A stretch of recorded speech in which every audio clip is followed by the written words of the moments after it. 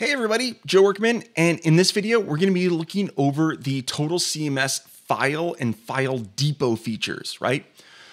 They're pretty simple. It's not rocket science, right? Especially if you've seen how everything works for images and you've watched a couple other CMS videos, right? So it's really simple. Let's jump in and see how easy it is. So here we are in the Total CMS demo file, and if you're not familiar with what the content side of the file and depot stacks are, okay, it's just basically a way of listing a file or a set or depot of files, okay, and have simple download links for them, okay. So obviously for a file, it's going to be an individual file that will always be named the same thing, right? A great use case for this is if you want to maintain a zip file or something of that nature, you can easily just have a download to that, and then you can update that zip file on the admin interface, okay? Now the file depot side, it actually respects the name of the file that is uploaded, okay? It does maybe a little bit of massaging, getting rid of some funky characters that could cause some issues, okay? But basically the file name is going to stay the same. You can upload any file that you want. So as you see here, I have a mixture of files. Okay, we have PDFs and GIFs and images and zip files and text files. Okay, and the icons for those files are customized based on the file that it is. Okay, so that's really great. And then you can hover over these and it'll download that particular file. Okay, there are options that we'll look at in a second that actually allow you to preview the file for files that are supported to be previewed. And then on the admin side of things on this page, you'll notice we're now on the admin page, and everything works very similarly to how images and galleries work. Okay, drag and drop a new zip file here, and it'll dynamically be uploaded. Okay, and if you want to click on this link, you can actually get the download link directly to that file. And this path will never change for this file. It will always be the same, okay? And same thing for depots. You can upload any file that you want, and then you can click on the link and you can get the download link to that file. And again, this URL will not change, just like it does for the file stack. Now for depots, if you upload a file that is exactly the same name as a file that already exists, it will replace that file. Okay, so this way you can update existing files in a depot as long as it has the same exact name as the one that already exists.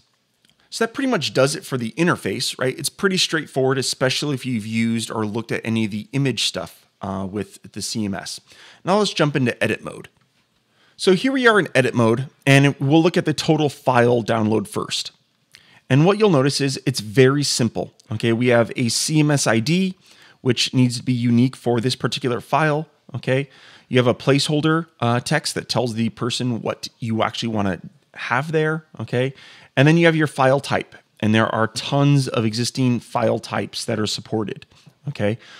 Zip, Word docs, MP3s, MP4s, right?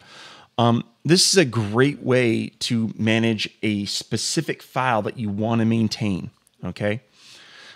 Maybe it's not a download. Maybe it's a MP4 file that you want to use to manage inside of a HTML5 video stack, okay, or things of that nature, right?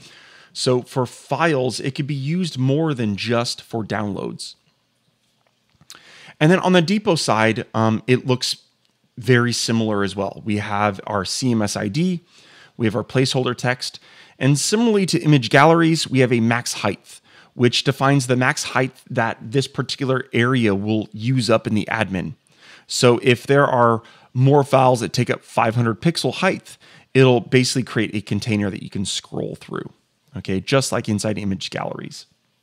Now on the content side of things, the settings are just as simple. Here we have the file content stack, and all we need to do is set the CMS ID. You set the actual type of file it is. So in our case, we had a zip file, okay? Now you can also hide the file extension if you only wanted to display the actual file name only and not the extension. You can open the link in a new tab, and then you can force a file download if you wanted to. Okay, this is useful for things such as maybe you want to force the download of an image or a PDF. Maybe you don't want to open it up in the browser. Okay, if you uncheck this, it will actually open the link in the browser And if the browser supports that file, it will actually just open up that file inside the browser. Okay. But there are times where you actually want to make sure that you force that download of the file instead. Now let's move over and look at the settings for our file depot. Okay. We have our CMS ID. We have a style, which is a grid or a list. Okay. So this allows us to actually display our files as a list as well. Okay. And then for the depot, we also have the ability to hide the extension, open a new tab, and force the file download just like we had for the individual file. Okay. Then for the grid, we have the ability to display how many files will show up in a row for tablet, desktop, and mobile. Okay, just like we have for galleries. Now, if we were to change our style to list, you'll notice that we have a few other options. Okay, when you use the list format, you have the ability to change the font size, potentially how many columns do you want? Because if you notice, it actually lists them out, and the list will flow into columns of text, which is nice. Okay, and then you define the minimum width of that column so that the actual stack will responsively change the number of columns based on the size and the device that you're on. Now there we have it. There is managing files inside Total CMS. Now think outside the box here for a minute, right? We're just managing files, and then we can get URLs to those files. Using the file and depots in Total CMS is going to give us a lot of flexibility to integrate into a lot of stacks that you might not think of. Okay, some examples. Let's say you use my HTML5 video stack or my HTML5 audio stack, and you want to be able to maintain the MP3 or the video file that stack references. It's really easy to do here. All you need to do is use a file, okay, a CMS file stack, to maintain that. Maybe you're uploading the same MP3 file, okay, or updating an MP3 that will then play on the site. Or you want to update the video. So really your imagination is the limit. Another great example that users have been using is my PowerGrid CSV stack. That stack actually builds a data table in your site based on a CSV file. Well, you can maintain that CSV file using the total file stack.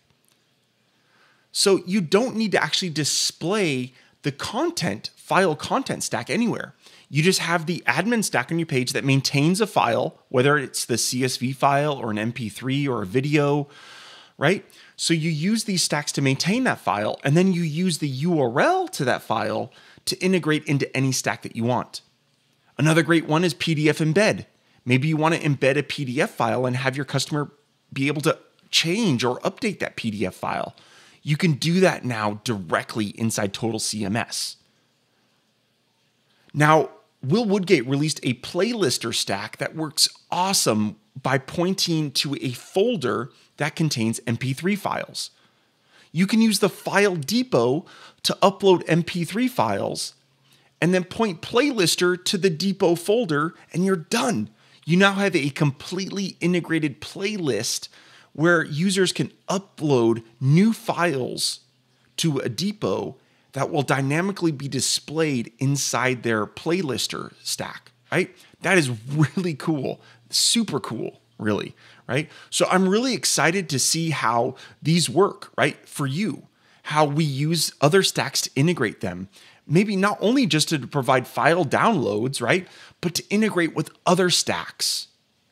That's really where the power of the CMS is, because it has all these open standards of just linking to a file or to an image and really leveraging it to power and drive other stacks that don't even come with the CMS, right? So I'm really excited. If you have a great use case, let me know.